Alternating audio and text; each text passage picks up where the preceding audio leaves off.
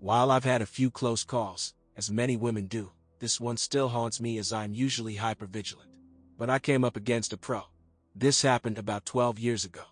We were living in a rental house in a quaint village in Southern California. While it was in a residential neighborhood, it was a few blocks away from the downtown village area. The area was filled with shops, restaurants, and bars, along with an active trolley station not far from a state college. Old Hollywood. There was always activity going on as our street was a cut-through to the action. People coming and going, especially college kids, even ringing our doorbell, was not unusual. I was in the habit of jogging at night, but only with my German Shepherd/Rottweiler named Bear. He was an intimidating-looking dog, although well-trained. A former police dog and rescue, he had settled in well to domestic life. He was very friendly unless you either gave him a reason not to be, or he sensed something about you that was off. He could not stand my ex-husband, for example, but he loved my current husband. So he was an amazing judge of character. His instincts were always dead on. Any attention I got after sundown jogging was almost always discouraged once they saw Bear, and wisely so.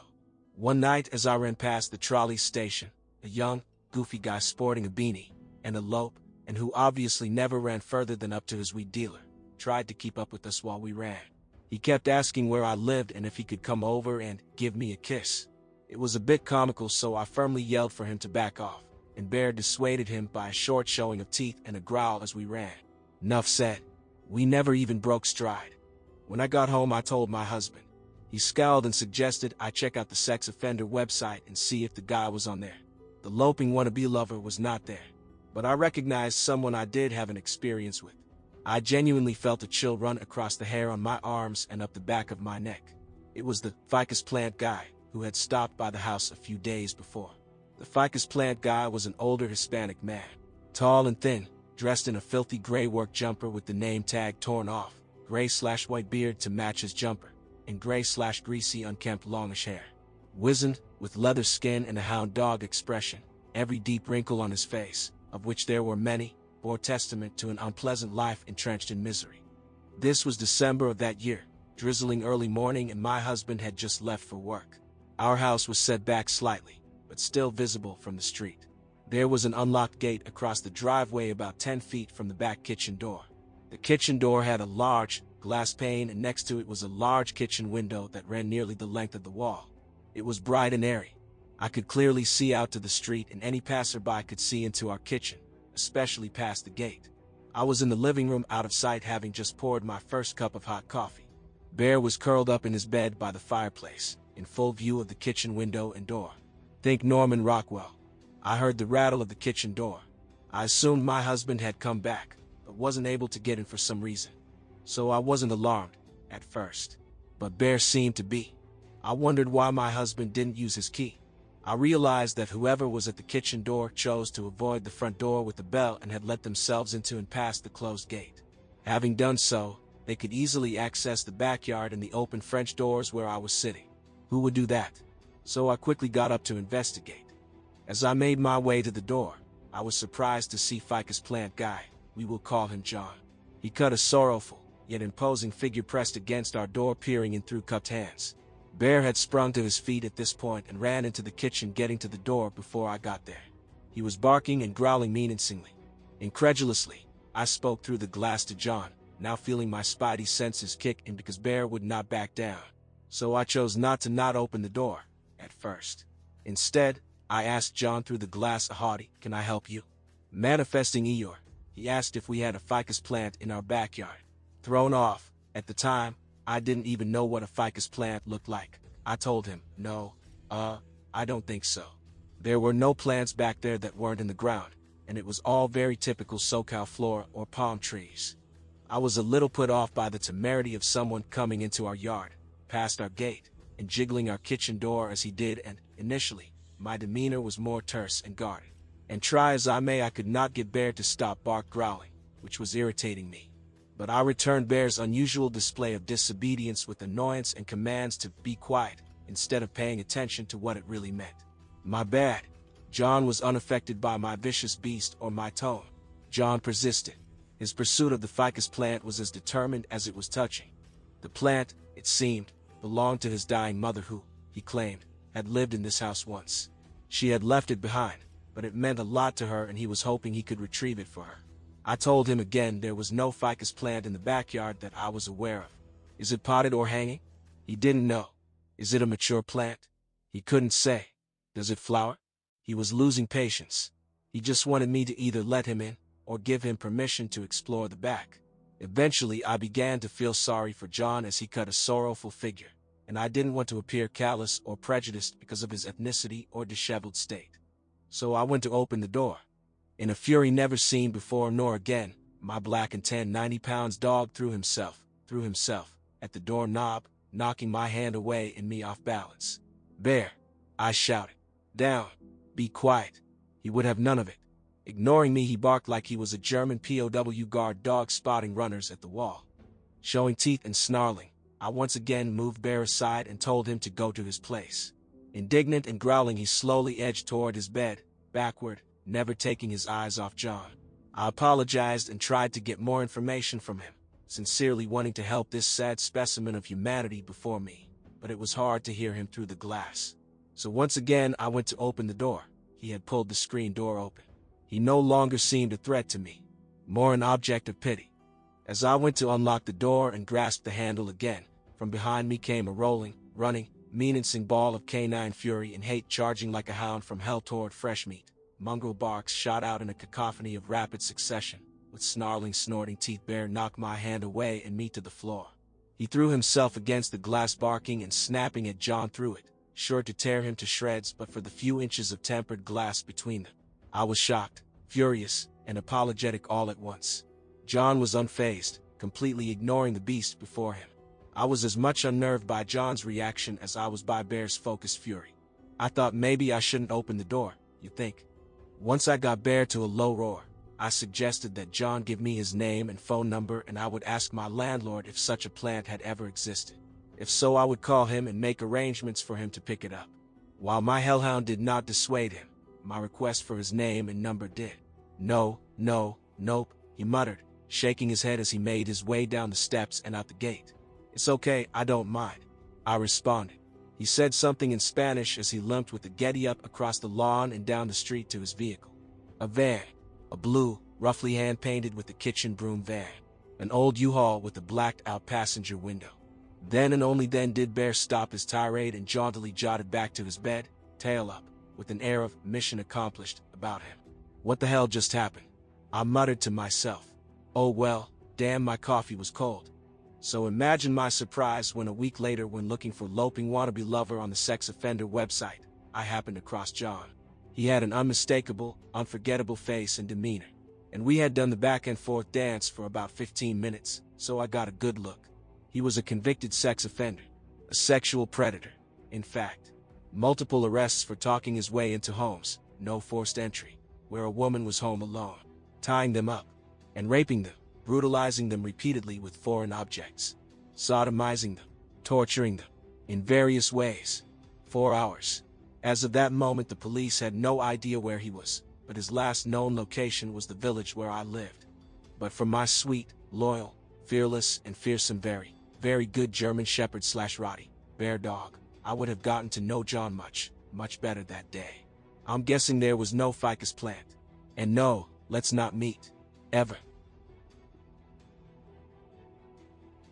This may be a ramble of thoughts, but after recently stumbling on this sub, I finally felt a place I could offer something that my family and I experienced a few years ago that to this day gives me a shiver. I have been camping, solo backpacking, and hunting my whole life in Oregon, and felt comfortable in the woods and have a deep respect for nature. A few years ago, my wife, daughter, and 2 German Shepherds went camping north of Mt. Jefferson, Oregon. I have included the coordinates of our campsite, which we found to be the perfect setup for us and our 2 dogs who need privacy since they are intimidating to other dog owners and can be loud when spooked. It was not an established campsite, just a nice horseshoe off a USFS road that had flat ground, full trees, and a fire pit. The first night, my daughter wanted to sleep by herself in a 2-man tent right next to ours. It was maybe 2 feet away from me and my wife's tent. We made the male German Shepherd sleep. Guts is his name. With her in the tent. That whole first night, neither my wife and I could sleep. We both heard footsteps and they were heavy, not like typical forest critters scampering around the night. I was well armed because I was paranoid from reading recently before departing about a dad in California who was shot and killed in a tent next to his 2 infant daughters. Needless to say, both my wife and I had 2 pistols and my rifle with me. The dogs are great at detection, and that is why I felt my daughter could sleep alone, because Guts is completely fearless and nothing would lay a hand on her without a battle to the death. All in all, nothing but bad vibes and loud footsteps occurred that night, which I ultimately decided was deer or maybe some elk. Day 2. Morning. We go for a walk down the road and maybe 300 feet away see the circle area in the photo. I see an abandoned road where a rusted gate was missing, was covered in vegetation. Something of blue color caught my eye and Guts immediately took off running down this abandoned road. My heart began to race because I thought it was another family camping like us and he was going to get himself shot or scare some innocent people to death, so I chased after him as fast as I could and the rest followed. He stops after 20 feet into the road and me yelling his name, but I have covered just enough distance to see that there is nobody there and something is off about the sight. I yell, "Hello, is anyone there? Sorry about the dog." I got no response. My curiosity gets the best of me and I have to see what the site conditions are. As I got closer, I knew something was wrong. It had all the necessities for a campsite, including a cooler, propane burner, tent, blankets, folding table, but every single item had been completely destroyed, smashed, and torn from what appeared to be claw marks. We all walked around in circles, puzzled why anyone would leave all their camping gear behind, including an expensive REI tent. I figured, well, someone left in a hurry and animals got to the rest as the only logical explanation. Still, a propane tank and cooler were flattened by something, and it certainly wasn't snow-packed with tree coverage in that spot. As the afternoon rolls in, me and my daughter are playing bocce ball at the campsite and my wife is walking maybe 70 foot north to do her business. I do not have direct line of sight on her, but all of a sudden I see Guts make a mad dash straight towards her. Normally he would always be with me unless he was called over and she didn't call for him. His speed and focus caught my attention and I knew something weird was happening. So I ran over there and my wife started jogging at me and I immediately drew my pistol. Guts had completely continued running into the forest another 100 feet before I called him and he stopped. My other dog, Leah, who never misses the opportunity to be the pack leader, is not taking points. I have had her for 7 years now, and this was the first time in her life she refused to leave my daughter's side. She was fully raised and attached to us at the hip. Again, anytime we hike or play, Leah is up front bossing everything in her path and pauses to look to see where we are and continues. I asked my wife what happened and she said, "I was trying to pee and all of a sudden I felt all my hairs rise. I know someone was watching me, and then I saw Guts running towards me and I just got up to move towards you." We spent 10 minutes looking for signs of anything and saw no trails, broken branches, nothing to point to what and where something went. We decide we are spending one more night since it's too late to pack up and drive, but we will all be in the big tent together. Before we go to bed, I put a rope with a makeshift coin alarm around the perimeter of our campsite. I used a mint can and some coins and keys from our truck and zip-tied it so anything hitting the rope gave a little jingle. Very unsophisticated, but it put my wife at ease. As I go to tie my last corner off at a tree near our tent, our third mystery item unveils itself. It looks like someone has done the same exact thing I have done with a rope that was so old and brown I didn't see it at first. It was broken and only a few pieces remained, but sure enough it was tied at roughly the same height, 8-10 and off the ground, and even had a few rusted washers on it. I immediately felt someone has stayed here before and put the same makeshift warning system on the same tree maybe 10 to 15 years ago based on the condition of the rope.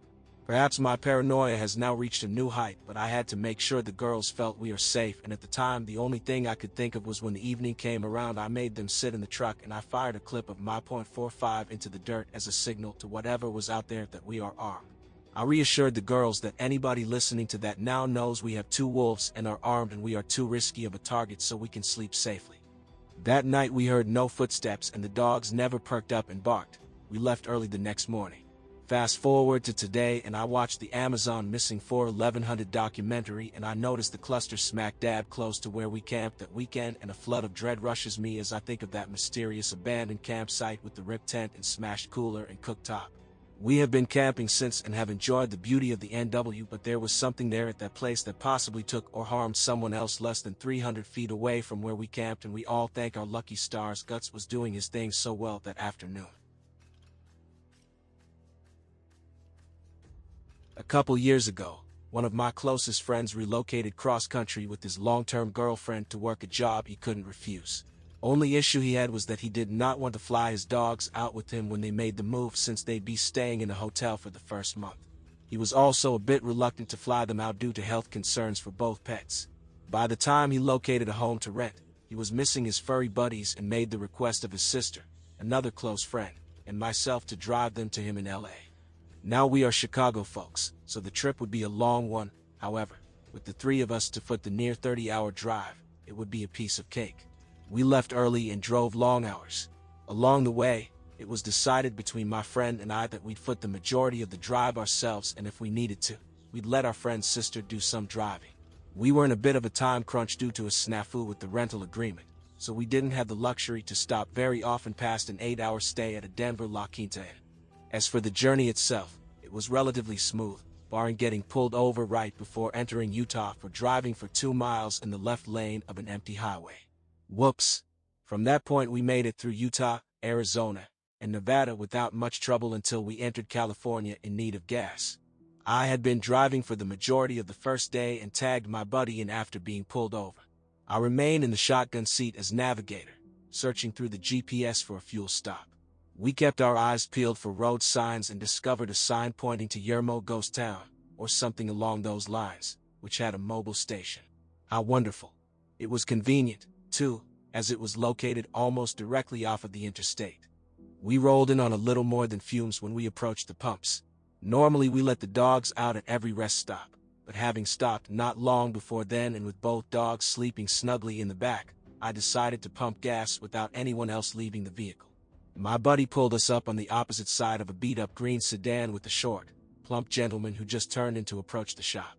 I noticed a few other hoop ties at the pumps, all unoccupied, and there were a couple of other cars parked up near the station, most likely belonging to the employees, so nothing seemed out of the ordinary. Until I swiped my credit card. The pump rejected my first swipe attempt, which I chalked up to a misread. I swiped again and the pump read out, "Please see attendant." I was annoyed, but we needed gas. I tapped on the window and told my buddy what I was doing and asked if anyone needed anything. After taking their orders for Gatorade and Marlboro Reds, I walked up to the store and made a mental note of how strange this gas station was. Kind of quiet, especially for one right off the interstate, but that's no matter.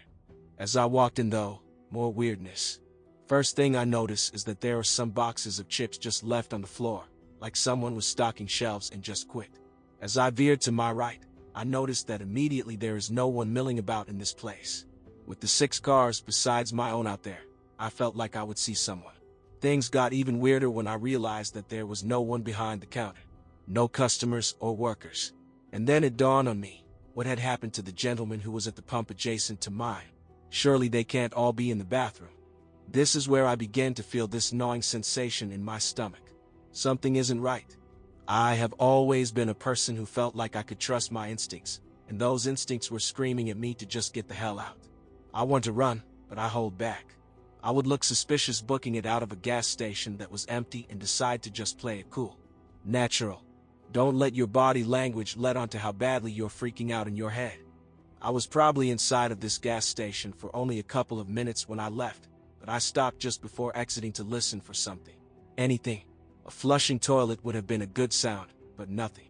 As I exit the shop and see my car, I begin to feel dread. It's like that moment in a movie where the hero is about to make it to the end of their trial, but the celebratory fanfare disappears, and in that silence, something comes and strikes them down. I was about 25 yards from the car when I saw this gentleman come out from around the side of the shop opposite of me. This is not the same man as I saw while pumping gas. He was larger and had a peculiar look on his face. The best way I could describe it was like Nick Cage's smile from Face/Off, before the titular act had occurred. I continued walking towards my car, but when I turned back to look at him, he was now walking towards me with a purpose. At this point, I noped my way back to the car with increased urgency in my step. And of course, my friend has the door to the car locked like a complete douche clown. There is also the 95-pound golden retriever sitting in my seat. Apparently, my travel companions did not notice how freaked out I was, or the creepy gentleman still walking in my direction. I punched the window and told him to unlock the freaking door, to which he only half rolls down the window to tell me the dog was in my seat and they were afraid she'd jump out when I opened the door. I reached my hand in and threw the dog towards the back seat as hard as I could while my friend is just now realizing how freaked out I am. He started the car and drove off quickly. I took one last look back and saw Nick Cage had stopped about a pump away from where we were, still with that same look on his face. We found another gas station further down the road, this time with a ton of people inside and out. After thoroughly creeping out my friends with the story as I pumped gas, we made our way back to the interstate, which meant passing that gas station again. It's been about 15 minutes since we pulled out initially, and we go silent as we notice that those very same cars are still sitting in the same spots where we had left them. After thoroughly freaking out for a few miles, I received a phone call from my credit card company about a $100 charge at Mobil Station. The lady on the phone was really helpful in fixing the situation for me and was as entirely creeped out by the situation as we were. In the end, we made it to LA and had a great vacation, but it still bothers me as to what the hell was going on at this little gas station off the highway and what the hell was that smiling man's story. So, crazy smiling man and whoever else was lying in wait at the Yermo Ghost Town exit Mobil Station, let's not meet. This happened last Sunday and I'm still as mad as a cow with its foot stuck in the mud. Me and my older brother, we'll call Lance, were taking our younger siblings to church on Sunday, and we decided to take the longer way to enjoy some more time of music in my mama's car with ridiculously good speakers. Anyway, I was already not in the most churchy mood that morning because I wanted to drive my truck, but I digress.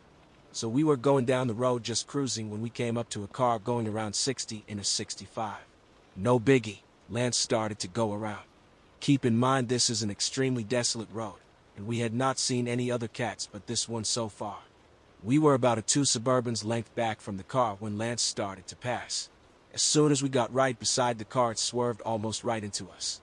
This lunatic was trying to run us off the road, so naturally Lance floored it to get past. When we did pass, the car sped up right behind our bumper, riding our tail so darn close, and you could see their jaws jacking away in their car screaming. We were so confused and had no clue why they swerved, and I remember after laughing and saying it would be ironic if they went to church, I just couldn't keep my thoughts to myself. The car followed us all the way to town. The town that I ain't gonna disclose is very small. We have a donut shop, parts store, 7 to 11, and a burger place. Well, Lance took a sharp turn to go through town to see if they'd follow, and sure enough, follow us right into 7-Elevens. As soon as they pulled up next to us, we realized it's one of the women that sat in front of us in church. She pulls up and screams, "Oh, it's you." And either me or Lance says, "What are you doing trying to run us into the ditch?" Then she went off screaming, "MF this, MF that." Then she screamed, "There are kids in the car. What the heck were you thinking? You really want to run us off the road?" And I can't believe, with her knowing us and being a Christian woman, screams, "I will run this whole MF in the ditch." That's when I went off. You ain't gonna threaten my little brothers and sisters like that. I don't care who you are. I started screaming back at her that I don't even remember the things I said. But not once in the whole screaming match did I cuss at that woman, and she was throwing out F this and EFF that to the world. Then I unbuckled my seatbelt because she kept acting like she's gonna get out. So now it is probably the time to say that I'm a 17-year-old 5 feet 7 inches girl, and I ain't small. And if this woman wants to be tough stuff, then I show her something to be tough about. We didn't end up getting out because no matter how much she screamed, "Get your daddy," I take him down too. "Which you okay, lady? Have your tantrum." The last thing I remember screaming at her was, "You're a pathetic excuse for an adult." That's when she got mad and floored it. She was at the entrance of the 7-Eleven still screaming, "Get your daddy." Ugh, naive women. Lance just kept saying very calmly, "We're about to go to church. Is this how Christians act?" That got her butt flap wrinkled and she took off. You'd think that'd be all. But remember, we still gotta go to church with this woman. We get to church and we're waiting outside cause it ain't started yet, and Lance goes over to her to calmly talk to her. I didn't go over there cause I was the one screaming at her, so I didn't think that was a good idea. So everything said here is from Lance. "Ma'am, I'm over here to calmly talk this out with you." "No, I'm the adult here, listen." "Okay, talk then," Lance said. I don't remember what she said, but she started to raise her voice and yell at him again, so he said, "You really gonna yell and make a fool of yourself at church? Go ahead." I was around 15 feet away and I could see her purse her lips and ball her fists. She says, "You're a child." "I'm not a child," I'm 19 years old and acting way more like an adult than you are. And credit to Lance, cause he definitely was. Then she tells him again, get your daddy. I put him in the dirt and jack your jaw. Keep in mind Lance is 5'11 and 210, a very stocky boy, and my daddy's 6 feet and 230 something. Now cue my dad walking up to me. I tell him that Jenna's mama tried to run us off the road and now yelling at Bubba. I could see him get all tough. You can tell when he takes big steps and rearranges his shoulders. He walks over there and she immediately takes a chill pill. Daddy asks what's going on and she goes, well, your son passed me in a no passing zone. And I swear at him. The way she said it like it was no big deal is baffling. My dad has grown up here all his life, so he goes where? She tells him and he says that's a passing zone. And even if it ain't, you're gonna swerve at them? She goes, yup. Then she starts calling my brother a child and says she doesn't care if she swerved, that she was right to do so. That's when Lance goes, okay, I ain't talking to you no more. And they walk back over to us. Seriously, every person I ever met, this woman is the most childish and psychotic. She's a member of our church, and her admitting she tried running a vehicle full of children off the road and proud of it makes me furious. And she also had her daughter in the car with her, and she was mortified her mama did that. You could see it on her face. I've road raged but never gotten into this much of a confrontation with someone over the road. This is it for now, but I'll update if there's any more to the story. Thank y'all, and watch out for crazy Baptists road raging women. Okay, so bear with me. This happened when I was a kid and I double-checked the story with my family. So this was in the mid-80s. I was about 7 at home with 2 of my older sisters, 8 and 11-ish, and 2 cousins, 7 and 8-ish. All 5 girls. My sister, 11, was in charge of babysitting us 4 younger girls. You have to picture what our house looked like to understand what happened. It was a 2-story box house with a flat roof and a small box front porch, also with a flat roof. I can't remember what we were doing, but we were all in the house. We kept hearing noises coming from the roof, like walking and what sounded like rocks being dropped down the downspouts. You know, kids, we thought of a squirrel or something. But it kept happening. Then my older sister said something about how maybe someone climbed the huge tree beside the house and got on the roof. We were all scared because we knew there was a roof access point in the bedroom that I shared with one of my sisters. What if he could get inside? My oldest sister told my other sister and one of our cousins to walk across the street to the corner store, across an empty gravel parking lot, and on the way back, look up and see if they could see someone on the roof. So the girls, both about 8 years old, walked one halfway across the parking lot and, being curious kids, turned around, looked up and saw a guy in one of those totally 80s guys crop top football jerseys. Think Johnny Depp in A Nightmare on Elm Street. He was couched down on the roof. The girls came running home freaking out and told my older sister about the guy. My older sister, freaking out, first went to the neighbor's house to use their deck to see if she could see on our roof, but couldn't see anything. She came home and then called the police. It felt like it took them ages to show up. When they got there, I don't think they believed a word we said. They thought a bunch of little kids were making up this story for attention. One cop drove down the road, up a hill about a block away, to see if they could see anything, but the way the roof was, you couldn't see a person if they were laying. Then these cops tell us kids that we had to go upstairs and check everywhere to see if we found anyone. 5 little girls from ages 7 to 11 went upstairs, scared crapless, crying, to look for this man, knowing about the roof access. We all cried, not wanting to go, but they said we had to. To this day I remember how scared I was. I remember looking, but how well do little kids look, right? The cops didn't listen to us, didn't check out the house, inside or out, and left. We were so scared to be left home with the guy out there, who knows where. We didn't know if he was just laying down on the roof or jumped down or somehow got in and was hiding. My mom finally got home a few hours later and we told her what happened, and my mom explained to us that there was a lock on the roof access and no one could get in, but she checked anyway. Then went to check out the outside. There were clear footprints in the dirt, dug and well from him jumping off the roof, onto the porch and off into the flower bed. Oh, my mom was so steaming mad when she realized we told the truth and weren't believed by the police. We went to the police station the next day and we were all separated and interviewed. We all told the same story. My mom went up one side of the cops and down the other. We never found out who the guy was or why he was there. Did he know it was a house with 5 little girls home alone? This was in the mid-2000s when I was in about 2nd or 3rd grade. I lived in the rural Midwest and went to a decently sized elementary school. For a few weeks, a friend of mine I chatted with often was absent from school. I was confused and curious as to why he hadn't been attending school for so many days. Soon, I found out from other kids at the school that he was taking time to rest and recover after a very traumatic experience in his family. I'm not going to reveal names as for one, I do not remember the boy's name and I don't want to reveal any personal info about those whose names I do remember. For the sake of easier reading, I will call the boy who was absent Mike. The standard chats and occasional gossip I'd share with friends on the playground and in the cafeteria took a very dark turn once word got out of why Mike was absent. One day, a friend of mine, let's call him Chad, told us that Mike's mother was murdered.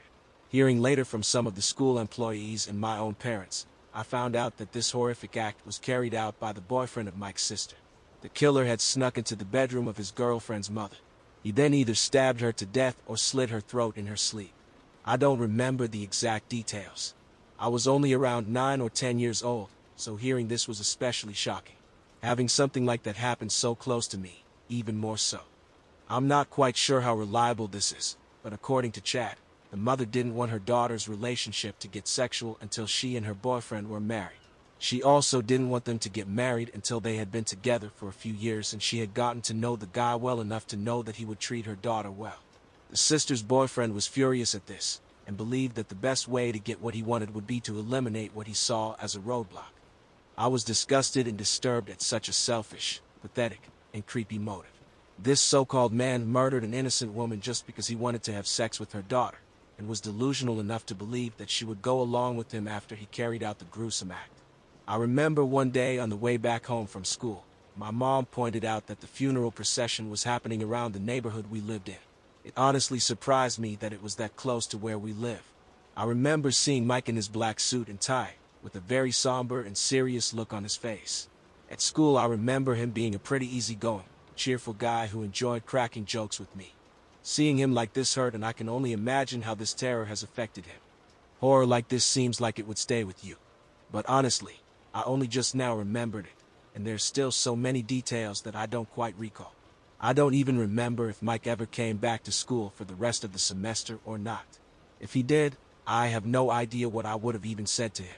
What the hell do you even say to someone who has just had their life so cruelly changed at a young age? What do you say to someone whose mother was just taken from them by some heartless monster?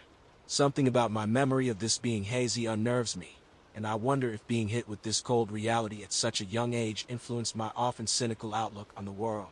I hope Mike and his family are doing well, because no one deserves to go through that. This isn't something that I talk about much. You can believe it or think I'm making things up. I don't care. I just feel that I had to get this out. A little backstory before I begin. This story takes place just outside of Baltimore, Maryland, in a place called Fort Armistead.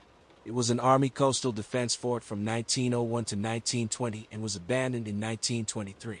It was later turned into a Baltimore City park. You can easily Google the history for more info. Honestly, it's a pretty shady area, but it's right on the water and has some beautiful views. The abandoned fort is still there, but it is now covered with graffiti from top to bottom. With the ruins also being surrounded by trees, it makes for some beautiful scenery. I'll try and explain the layout as best I can. It's important. You park on the side and walk up the dirt path to an opening in the trees. The ruins are to your left when you enter, and it runs long ways along the left side. The right side drops down a hill into trees with the path, but there are stairs periodically that will bring you down to the bottom level of the ruins to that path that leads to the bunker tunnels. So the actual top part of the fort is two parts, and then there's the part down the hill with the path that runs along the front of the fort. The top portion had the main drag where most of the artwork is. You can also look down old chutes into the bunkers below.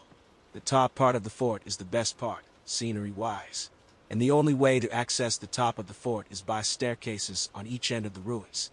The stairs closest to the entrance are basically non-existent, so one has to walk all the way across the fort to reach the other set of stairs at the other end. They were in better shape. Once you're up at the top, it's nothing but trees and the water in outline. But if you look down, you can clearly see the bottom dirt path down by the bunkers. The top part is completely flat concrete and juts out in places over towards the trees. A really nice area to just enjoy the views and chill. I moved to Maryland from Connecticut a couple years ago. My sister Katie still lived in CT, but she would come visit me from time to time. I have been to Fort Armistead before and even explored the bunkers. Not much down there, but still fun to explore. I love the upper part of the ruins and wanted to show Katie while she was visiting that summer. So, one afternoon we decided to go up and she could see the fort. We got in my car and I drove us up the bumpy, car-destroying road that leads to the park.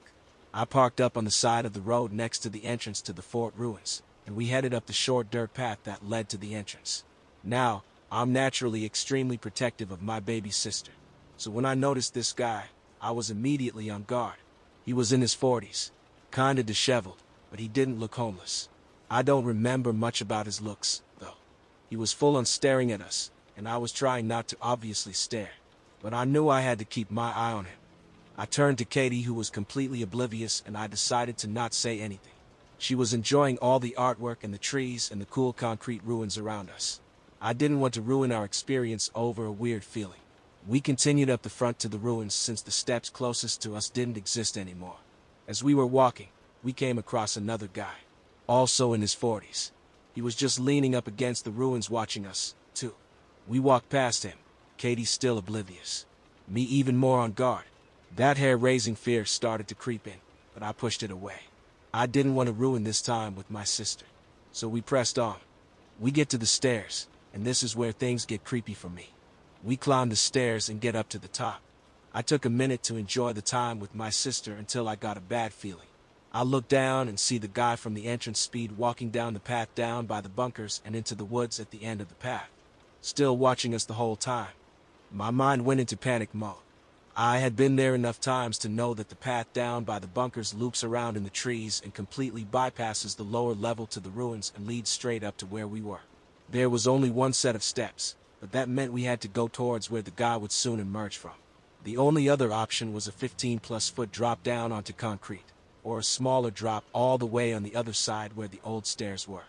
I made a split decision and told Katie that we had to go now. We ran down those awkward-sized and half-broken concrete steps and basically ran back towards the entrance. The second guy moved and was down closer by the entrance. I just hurried my sister along past him, hoping he wouldn't try anything. I didn't look back until I unlocked my car. As Katie climbed in, I opened my door and looked back before climbing in myself. Any thought that I had had about just being paranoid or making something out of nothing quickly melted away as I looked over and saw the first man standing partially hidden by trees in the entrance, just staring at me with cold, angry eyes. He had chased us back. That realization was enough for me to jump in the car and just get out as fast as I could. Katie was still pretty confused, especially since she knew nothing of what was happening until I said we had to go. I basically told her someone was following us and that we needed to leave.